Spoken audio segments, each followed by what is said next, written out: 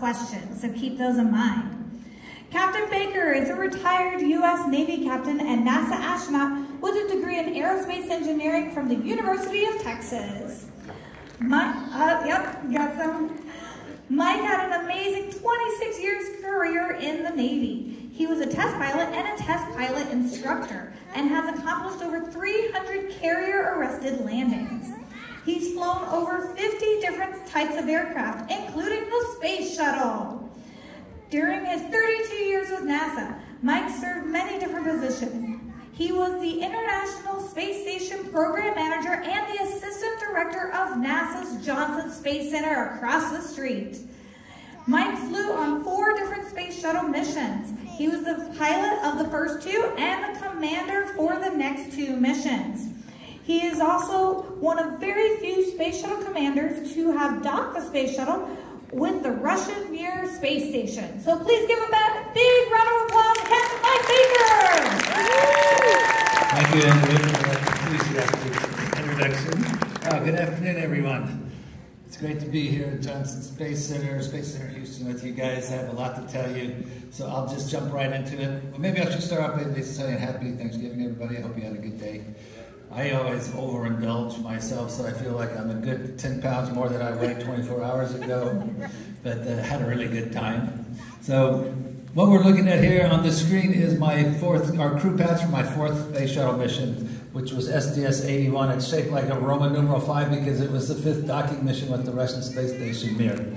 So I'll start with a little history. Remember back in 1991, the Soviet Union broke up, and the International Space Station program partnership had already existed for a number of years.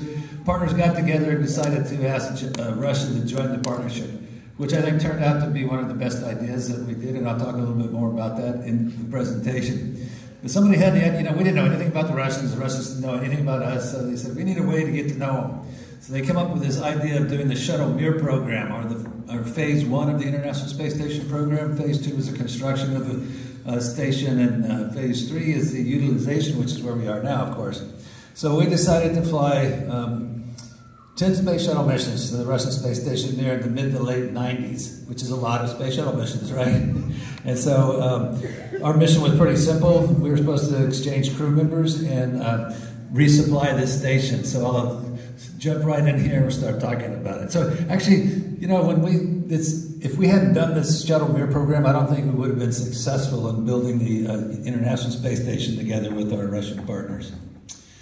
So I was really fortunate to have a very experienced crew. This picture reminds me of how long ago this was. The mission was in January of 1997, about 26 years ago. Sitting down on the right there, that's me.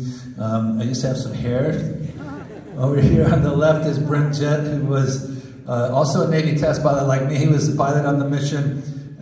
Behind him is John Grunsfeld, excuse me.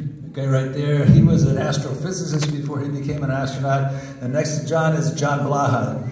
John Blaha was an Air Force test pilot. He was the guy that was on the station. We're going to pick him up and bring him home. And I think it's kind of interesting, too. He was the commander on my first Space Shuttle mission in 1991. And in the center here is Jeff Weisoff. Jeff was also an astrophysicist before he became an astronaut. Like I said, we have a lot of those guys in the astronaut office. They're really smart guys. They're good to have on your crew.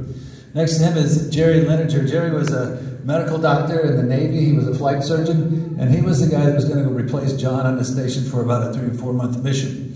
And on the far right is Marcia Ivins. Marcia was a flight test engineer for NASA before she became an astronaut. We launched in the middle of the night. If you guys ever get a chance to see a launch, make sure you do that. And it's pretty easy now. Of course, you won't see a space shuttle, but you can see SpaceX. They're launching, believe it or not, like every 5 or 7 days. And so if you're in Florida, it's a good chance you'll be able to see one. And you get to see their booster or first stage return to the launch site, which is kind of neat. So you may wonder why we launched in the middle of the night. If you're going to go rendezvous with a spacecraft in orbit, you have to launch when the plane of its orbit passes over your launch site. And that only occurs a couple of times a day.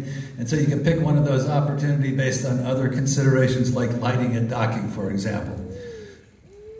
And here's a picture of the space shuttle when it first left the launch pad. And I use this to tell you about how we get into space and how it felt. So you can see the space shuttle has these 3 main engines. They're liquid propellant engines and the propellant's held that big orange external tank. And we also had 2 solid rocket motors, 1 on each side. And I'll point out another couple of engines. There's one there and one there. Those are orbital maneuvering system engines. We don't use those to get into space, but we use them while we're in orbit, and we use them to get home. So what happens is about 6 to 7 seconds before launch, we ignite the 3 main engines. They come up to 100% of their thrust. The computers take a quick look at them, make sure they're working properly, and then we light the solid rocket motors. And when that happens, there's no returning because you can't turn them off. And so you jump off the launch pad at about 2.5 times the acceleration of gravity, or 2.5 Gs, which is a big kick. It's a big acceleration. I know it's kind of hard to imagine what that is, but I think it's easier if you think about an aircraft being catapulted off an aircraft carrier. That's about 2.5 Gs of acceleration. So they go from like 0 to 200 miles per hour in 2 to 3 seconds. And so it's a big kick, it's a big acceleration. And on the shuttle launch, it lasts for the first 2 minutes while you're burning on the solid rocket motors. The propellant in the solid rocket motors burns real rough, so there's lots of vibration during that first 2 minutes. And then at the end of the 2 minutes, when the propellant is all gone in the solid rocket motors, we jettison them. They fell back in the Atlantic Ocean on parachutes. Were picked up by NASA boats, refurbished, and reused on subsequent space shuttle missions. At that point, everything got really smooth, got a lot quieter. Acceleration dropped way down from 2.5 Gs to just 0.8 Gs. So it felt like we actually stopped almost. And then as we use the propellant in the external tank, we slowly accelerate out to 3 Gs, which occurs about 7.5 minutes into the flight. And at that point, we actually throttle the main engines back to maintain 3 Gs because that's a structural limitation of the space shuttle.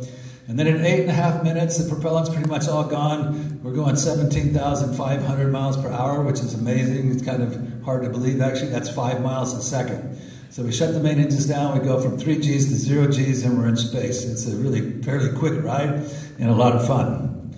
And then the next thing that happens is we separate from the orange external tank, and it begins to tumble and breaks into pieces and fell in the Indian Ocean. The next thing we did is open up the payload bay doors. So this is a picture just after we opened the payload bay doors. And I'll use this to talk about a lot of different things. But in the foreground here is the docking mechanism. So this is where we were actually docked or attached to the space station. In the back, you see that big white box that's called Space Hab. We carried about 6,000 pounds of cargo in there, things like food and clothing for the crew, spare parts for the station, and experiments for the station. And that was connected to the front part of the space shuttle with a long 40-foot tunnel, which you'll see in a second too. And the other thing I want to talk about is our Earth. It's such a beautiful sight when you look out the window. And, on my first space shuttle mission, when I had the first opportunity to look out the window, the thing that struck me the most is how deep, dark, black space is. It's the deepest, darkest black I've ever seen. And the next thing that hits you right away is how thin our atmosphere is, how fragile looking our planet is, how beautiful it is, how small it looks, how interconnected everything is. And you see this big, beautiful, blue and white marble sitting out in this deep, dark void of space, and you suddenly get hit with lots of emotions. One of them, you feel very lonely, I think. You look down at our beautiful planet and you think, wow, we really need to take care of that place and live peacefully on it. It's a great perspective and a great experience. You never get tired of looking at our beautiful planet from low Earth orbit. So we'll talk a lot about that. The next best thing about flying in space, I think, is zero gravity, being able to float around, and it's just pure, simple fun. So there's that tunnel I talked about. We could grab, just for example, we could grab those handles on either side of this tunnel and go shooting down this tunnel like a bullet. We did that quite a bit, had a lot of fun. And so we'll talk more about that as well. So on day 2 is when we started getting serious about doing the rendezvous. And this is what the space station looked like when we were about half a mile away. This whole process of doing the rendezvous and docking is very slow, almost like watching grass grow, as I said. And this is how it looked from inside the cockpit. So that's me at the bottom looking out the overhead window, and there you can see the space station as it gets a little bit closer. In a nicer, clearer picture, I point out one thing here. Right here is this orange module you see with those white circles. That's a docking adapter that we took up on our very first space shuttle mission, which really was just an extension to keep us a little bit further away from the station when we were docked, and you'll see why that was important in a second. So that was our target. That's where we were headed. And this is what it looked like when we got docked. So this is in the foreground here is the solar array panel, which we used to collect energy from the sun, turn it into electricity to power the station. It was only about 3 feet from the overhead window. And this is the main base block of the station. And right there, you see a little porthole. That was the cosmonaut crew quarters, or sleeping quarters. Later on, you see some pictures taken from that porthole back at the nose of the shuttle, which is kind of pretty. And again, you see our beautiful planet. Over here is this nice water you see is the Pacific Ocean, and the land you see is the west coast of South America. So that's the country of Chile looking south along the Andes Mountains. Same picture taken with a wide-angle lens, just to remind me to tell you that we use a lot of different lenses on the space shuttle. There's, you know, a wide-angle lens like this and a 50mm standard camera lens is kind of what it looks like to the naked eye when you look out the window. And we also had a 100mm telephoto lens and a 300mm telephoto lens, and I'll try to tell you which lens we're using, especially when we're looking at Earth photography. So the next thing we did was open up some valves to equalize the pressure between the station and the space shuttle, and that allowed us to open up the hatch and say hello to the crew. So they were really happy to see us, and they've only seen the three of them for like the previous 3 months or so. This is just a picture of Jeff in the main base block to give you an idea of what it looked like. The main base block is like the main control center for the station. It's also served like this, the living room, the bedroom, the dining room. Most of the activities that took place in the station took place in this module. The space station had been on orbit for about 9 years when we got there. It was only designed to be on orbit for 5 years and ended up staying on orbit for 15. Just by comparison, the International Space Station was designed to be on orbit for 15. It's already been on orbit since 1998. We just had an anniversary, so it's been on orbit for 25 years already. And we hope to keep flying until at least 2030. So that's just a picture of me with the two cosmonauts that were on board. The guy on the right is Valery Korzun, on the left, Sasha Clary. I've been working with these guys since 1995 until just a couple of years ago when all three of us kind of retired. Valery on the right ended up as a general in the Russian Air Force, and he was also the director of the Gagarin Cosmonaut Training Center in Star City, just outside of Moscow, which is the equivalent to the Johnson Space Center here. So all three of us ended up flying like 4 space missions, and I have 40 days in space, and they ended up with like 2 years in space. So it's kind of the difference between our programs. The shuttle program, we flew short missions, and the Russians tended to fly longer missions, and of course now everybody's flying 6-month missions or longer. So this is a picture of Jerry. The first thing that Jerry did was get into a spacesuit that he would use on the Soyuz spacecraft. And once he checked out, he officially became part of the space station crew, and John Blaha became part of my space shuttle crew, which was important to know because if there was some sort of emergency on orbit and you need to evacuate the station, you needed to know which spacecraft to go to. And so this is the Soyuz spacecraft. This is what the Russians used to get their crew members back and forth to the station. And this is probably the main reason why it was such a good idea for us to have the Russians as partners, because you may remember back in 2003, we lost the Space Shuttle Columbia on re-entry. And when that happened, we lost all of our capability to get our astronauts to and from the station. So during that period of time when the Space Shuttle wasn't flying, we relied on our Russian partners to get our astronauts to and from the station.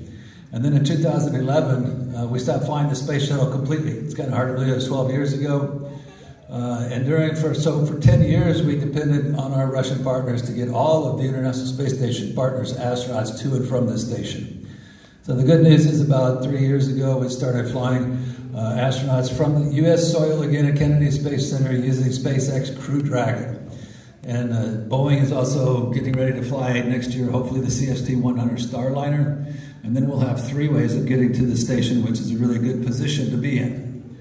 So that's just a picture of John and Jerry in the base block. On the left, Jerry's now wearing kind of the costume or the uniform that the Russians would wear. And on the right, John is wearing what we'd wear on the space shuttle, which is just a golf shirt and a pair of shorts. And then we started transferring our 6,000 pounds of cargo. John's got a thermos in his hand. This is we were returning some samples that needed to stay frozen to Earth from a nice experiment they had on board. This is an example of one of the spare parts we brought up. It's called a gyrodyne. It's nothing more than a big gyro. I always think it's kind of interesting. It had one of these gyros attached to each of the 3 main axes of the station, and they use these gyros to maintain the attitude of the station or change the attitude of the station so they didn't have to use reaction control jets and propellant. And so we use that same kind of technique on board the International Space Station. And you can also see this is They're located in the back end of that space hab. You can see how that 6,000 pounds of cargo was stowed back there in the back. And just another picture showing how much fun it is to be able, zero gravity, be able to float around. I also have to tell you, at the same time, just about every ordinary task that we do is more difficult in zero gravity. But it is a lot of fun to play around in zero gravity. So there's a picture of the nose of the shuttle looking from that porthole I showed you earlier. I think it's a beautiful picture. Again, you see this deep, dark blackness of space and our thin atmosphere. In our beautiful planet, we happen to be over what's called the terminator, or the point on the Earth where it goes from night to day. I'll point out another few things on here. These holes you see there are the nozzles for the reaction control jet on the space shuttle, which we use to maintain our attitude, change our attitude, and translate while we're on orbit. These are the forward-looking windows, and over here you can see the overhead windows, and at the very top is a KU band antenna, which we use for voice and data communication. And right here you see another couple of holes. Those are star trackers, which we use to align our inertial navigation system. So this is the east coast of the United States. Looking out that porthole from the space station, again, you can see the nose of the shuttle. You can easier see the overhead windows here. You can see how close that solar array panel is to the overhead windows. You can see the payload bay door, which is kind of cool. Like I said, this is the east coast of the United States. So out here is the Atlantic Ocean. And you know, one of the first things that you notice is you don't really see any cities, right? So if you're looking for places on the ground and you want to find cities, you have to study your geography before you go flying. So you can pick out things that are really easy to see. Geographic features like this is Cape Hatteras up here, which happens to be right next to Keokuk, where the Wright brothers started flying airplanes for the first time in 1903. You can see this big body of water up there. That's Chesapeake Bay. That's easy to find too. And so just for an example, if you're trying to find Norfolk, Virginia, you know that Norfolk sits where the Chesapeake Bay opens into the Atlantic Ocean. And it's kind of hard to see right now. Right there is where Norfolk is. And so if you got your 100 millimeter telephoto lens out, you could take a nice picture of Norfolk. So after 4 days, we had finished transferring all of our cargo. So we said goodbye to the crew. We closed the hatch, we undocked, and we moved out to about 100 to 150 feet away from the station. We performed 2 360-degree fly-arounds of the station, which was a lot of fun. We took a lot of pictures of the station. We sent those pictures back to Moscow. The engineers were able to take a look at them and, you know, to get an idea of the condition of the external part of the space station. So it's kind of neat. I'll point out some modules here. This is the main base block. Down here is the Soyuz spacecraft we talked about. At the top is another spacecraft that looks like a Soyuz, but it's an unmanned cargo spacecraft called Progress. So they would use that to resupply the station. And so they'd send one up about every 3 to 4 months. And when it would arrive, the crew would unload it, and then they would use it as a trash can. And then right before the next Progress would come up, they'd undock it, deorbit it, and it would burn up in the atmosphere. And you can also see these 4 research modules around this central node. At the end of this research module called Crystal, you can see that orange docking adapter. So right there, at the end of that docking adapter is where the space shuttle was attached when we were docked to the station. And then we used our reaction control jets to slowly move away from the station. So the next set of pictures is just as we get a little bit further and further away from the station. You know, sometimes the solar array panels have this pretty blue color. Sometimes they looked gold or black. And then in this picture, we're getting a little bit further away with the station out on the horizon. You can see that deep, dark blackness of space, or very thin atmosphere, in our beautiful blue and white marble of a planet that you would never get tired of looking at from space. And then one of my favorite pictures, now we're directly overhead the station right here, and you can see we're over this beautiful island down here at the bottom. You can see some glaciers in the valley and some glacial lakes. This is the South Island of New Zealand. Really beautiful spot. I've never been there on the ground, but I'd like to do that one of these days. And so this is a picture of me sitting in the commander's seat. I've got a big, large, I got to point here, the big, large format camera here, another camera up here, Velcro to the instrument panel. We had another 6 cameras or so with different lenses on them, Velcro near all the windows that were ready to pick up and use as we pass something. So this is beginning to talk about more looking at our beautiful planet. So this is a picture of a sunset or a sunrise. Very beautiful, taken with a 300 millimeter telephoto lens. So we're looking at some thunderstorms way out on the horizon. And it reminds me, remember we're going 5 miles a second? So we're going around the Earth every 90 minutes. So every 45 minutes we have a sunset or a sunrise, which is pretty cool. And they're very, very beautiful. Another neat thing to see from space is the aurora. This is the aurora Australis, or the southern lights. We were also lucky to see a volcano erupting. This is a volcano. It's called the Kluchevskoye volcano in the far eastern part of Russia on the Kamchatka Peninsula, which is located on the Ring of Fire around the Pacific Ocean, where lots and lots of volcanoes are at. And we were very lucky. This volcano started erupting about the same time that we launched. So on this was my third flight. The first time that we looked out the window, we got to see this volcano erupting. And we also got to fly right over the top of it. So this picture was taken with a 100mm telephoto lens, so it's about 50 miles across on the ground. But you can see all these other volcanic cones in the area.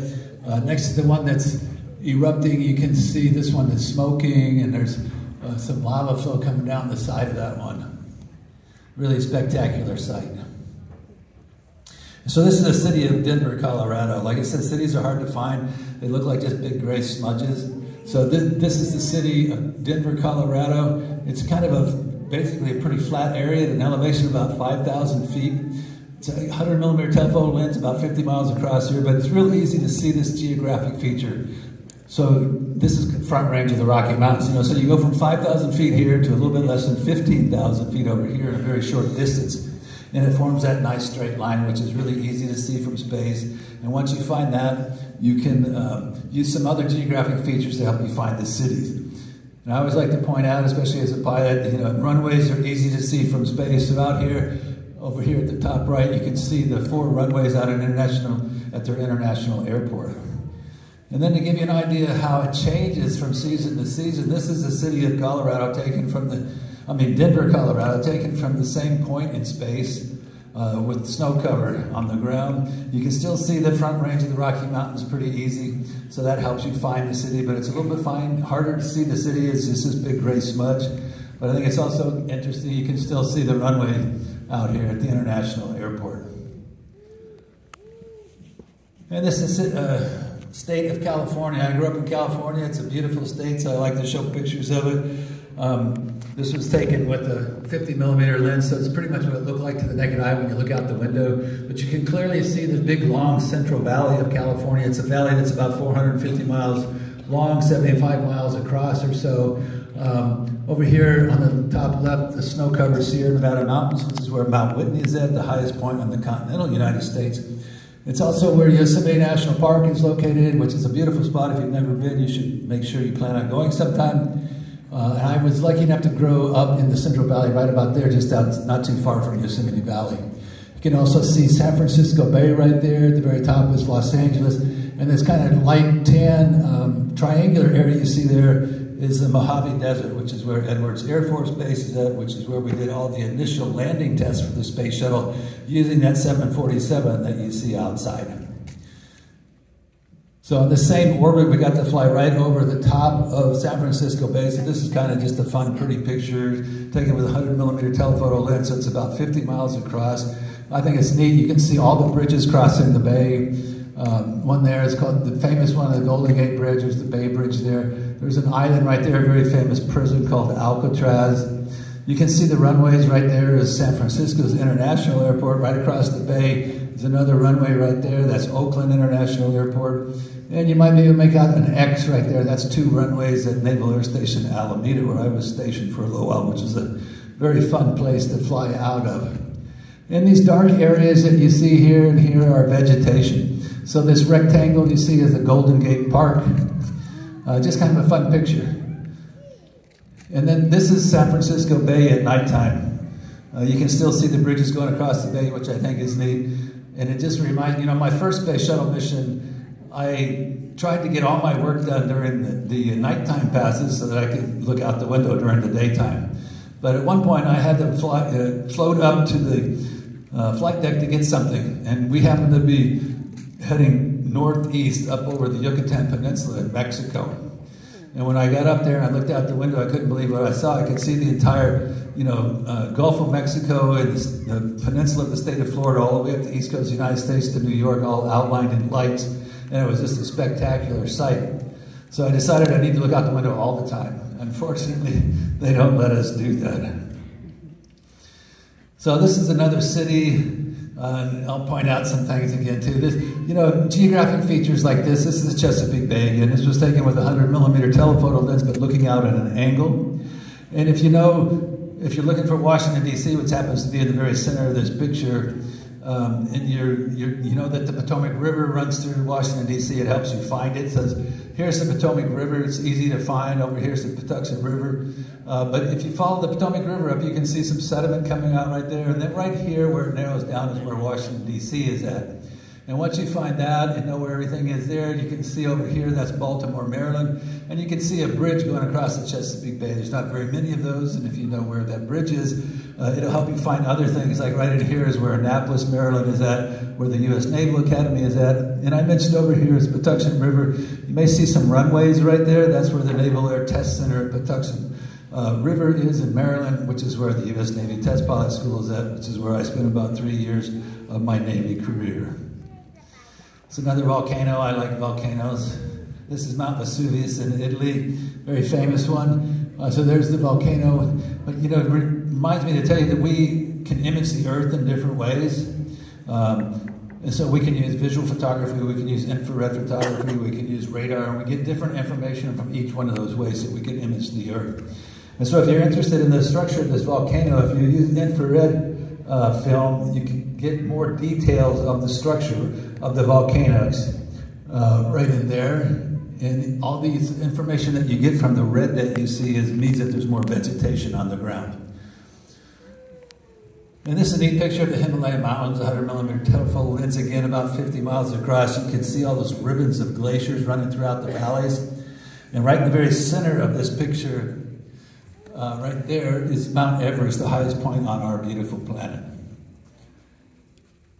In another city, this is the city of Cairo in Egypt. So what you see here is the Nile River as it opens up in here to the Nile River Delta. And right off the top of the picture, where it empties into the Mediterranean Sea. So it's really dark there because there's lots of vegetation in the delta with all the water that's available. And there's also a big contrast between the river delta and the Sahara Desert.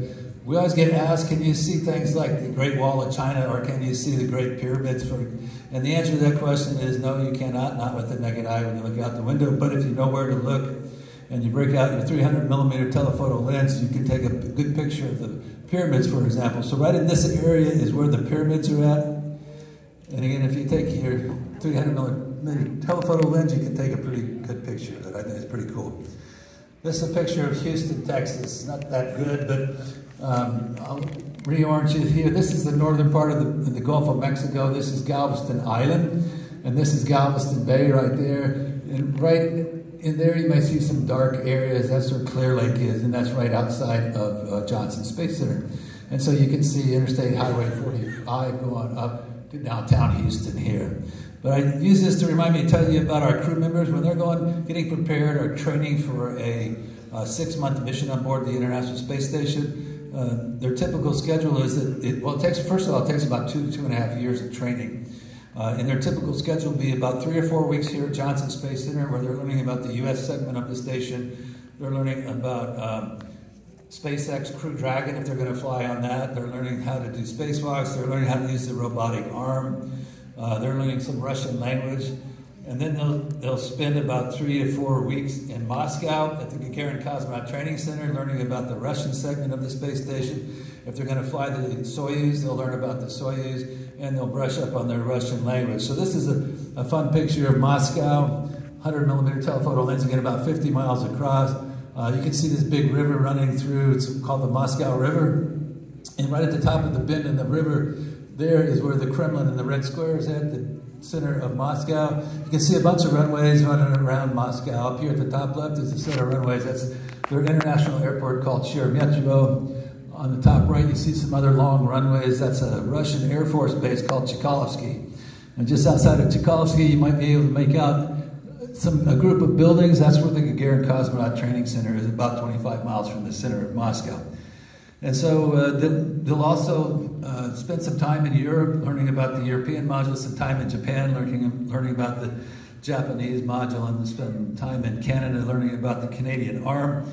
And then at the end of their 2.5 years of training, when they're ready to go launch, if they're going to launch on the Soyuz spacecraft, they launch from the Baikonur Cosmodrome in the center of Asia, in the center of Kazakhstan, which used to be part of the Soviet Union, but now Russia leases the Cosmodrome from Kazakhstan.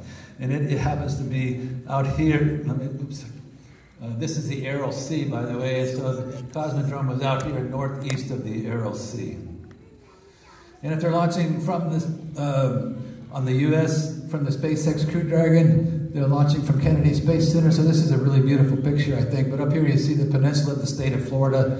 About halfway down the peninsula, about right in there, is where Kennedy Space Center is at. So that's where we launch all of our astronauts from. You can also see Lake Okeechobee right there. You can see the Florida Keys, this big island you see is Cuba. And this group of islands and beautiful blue water you see there is the Bahamas. And so I always say every good thing must come to an end, right? So at the end of about 11 days, we were ready to come home. This is what the mid-deck looked like, and we were preparing to do the deorbit burn. So we had lined up all of our orange launch and entry suits, getting ready to put them on. Inside these brown bags, we had everything we needed for re-entry, which included our helmets, our parachutes, and a flight data file. And then we did the deorbit burn. And remember, we're going 5 miles a second. We weigh about 220,000 pounds, so we got a lot of energy to dissipate. And so we do this deorbit burn about halfway around the world. So if we're going to land in Florida, we're doing somewhere over Australia. And once we do the burn, it takes us about an hour to touchdown. So what happens is we turn the shuttle around, we point those orbital maneuvering system engines in the velocity vector, and we fire the engines off for about 4 minutes. And what that does is it slows us down. And when you slow down, you just fall out of your orbit. So we spend the next 30 minutes just free falling until we start entering the atmosphere. And then when we enter the atmosphere, we still have about 30 minutes to go before touchdown. And you know, at that point, I was kind of thinking that we might feel a little turbulence or something, but almost nothing. The whole entry is very, very smooth and very gentle, basically. You know, we go from 0G to 1G over a very short period, I mean a long period of time, like 20 minutes or so. So the onset of G is very gradual, very gentle. Of course, when we do hit the atmosphere, we're starting generating a lot of friction, a lot of heat. Shuttle nose gets to like 3,000 degrees Fahrenheit. So it does get pretty hot outside. We start ionizing the gas out there, and it looks like we're on fire, but inside it's very comfortable, and you don't really notice too much looking out the window, unless you're able to look out the overhead windows. And so what happens is, hopefully what happens anyway, is you get below about 50,000 feet when you're overhead your landing site, and you're also decelerating below Mach 1, which is when we took over manual control of the space shuttle. And we flew around this heading alignment cone at about 300 knots and a 20-degree dive angle, which is kind of relatively steep. And then the highest G level that we get on entry is as we're turning the shuttle to line up on the runway. It goes about 1.4 Gs, which is what you would experience on a commercial airliner whenever it does like a 30-degree bank turn. So it's a very low G level. And then what we do as we're passing through 2,000 feet lined up on the runway, we start to raise the nose to reduce the glide path from 20 degrees to 3 degrees, which is what a normal commercial airliner would make its final approach at. And then as we're passing through 400 feet, we lower the landing gear and hopefully touch down on the end of the runway just like this at about 195 knots, which is pretty fast. Just a comparison, if you're on a commercial airliner, you touch down about 125 knots. And then as we decelerate below by 185 knots, we start to lower the nose of the runway and deploy our drag chute. And I'm going to stop talking and see if there's any, actually I'm kind of over already, but if anybody has a question or so, I'll be happy to answer. Let's start down here. First, thank you for being here and sharing your experience. Second of all, when you were in like grade school and middle school, what was your favorite subject? When I was in grade school, what was my favorite subject? And I think I always liked math. Yay! That's what I was hoping you'd do. Everything depends on math, right? Yay. Are you a math teacher? Uh-huh. Are you a math teacher? No, but I love math. Good. Anybody else? Yes.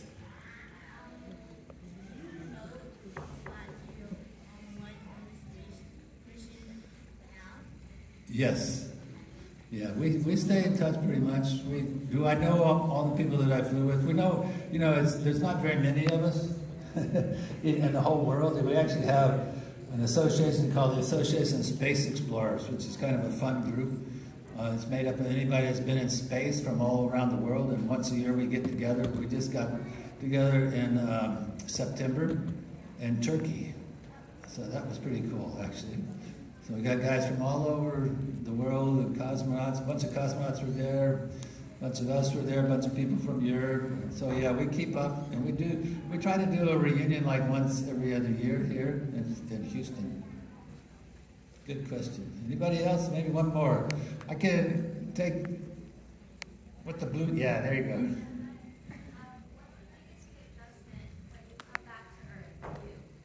What's your biggest adjustment when you come back to Earth? Well, that's a kind of a long answer, because I think you have to understand what happens to you when you go to space first, right? Before you understand what happens to you coming back. But I can go over it real quickly if you guys don't mind. You know, so when you go to space, we actually have a name for that. It's called space adaptation syndrome, and it's a little bit like motion sickness. Some people get it less than others, but just about everybody gets a little bit of it, like nausea, like motion sickness. Most people don't get very ill at all. So what happens is, you know, when you don't have gravity pulling your blood down in your body, your legs get skinny. Some people like that. So the blood goes up in your body. It puts pressure on your diaphragm, which is a signal to your brain that you have too much fluid. So we lose about 1/3 of our blood volume, which is a lot. But the good news is you don't need it in space, zero gravity. You do need it when you get home. So that's one of the problems when we come home. What else happens? You grow about 2 inches because your spine's no longer compressed. You no longer have this sensory input from your inner ear because it requires gravity, you know, to move those little hairs around that we use for balance. And I think that may contribute a little bit to the nausea that some people feel. And also when you come back, it's important, you know, some guys have gone on a 6-month mission, they haven't had this sensory input from their inner ear for 6 months, and all of a sudden they do have it. Your muscles atrophy, we lose bone mass. Those are serious things that we have to worry about when we're in space. So the way they handle that is they exercise every day for like 2.5 hours. We use a treadmill because we discovered that impact help reduce bone mass loss. And we also have this thing called an advanced resistive exercise device, or ARAD, which is nothing more than this big fancy weight machine that works in zero gravity. And so we're using that 2.5 hours a day, and our guys are coming back in pretty good shape. Their muscles are in pretty good shape. They're a little wobbly, not completely walking straight, but they're in pretty good shape. And so, you know, one of the ways we worry about the blood volume is we'll take salt tablets and a lot of water right before the re-entry. That will help us retain some water volume and help us from keeping us from passing out. So, good question. I think, unfortunately, I don't have any more time for any other questions, but thank you very much. I hope you really enjoyed the rest of your visit here at the Space Center in Houston. Thank you.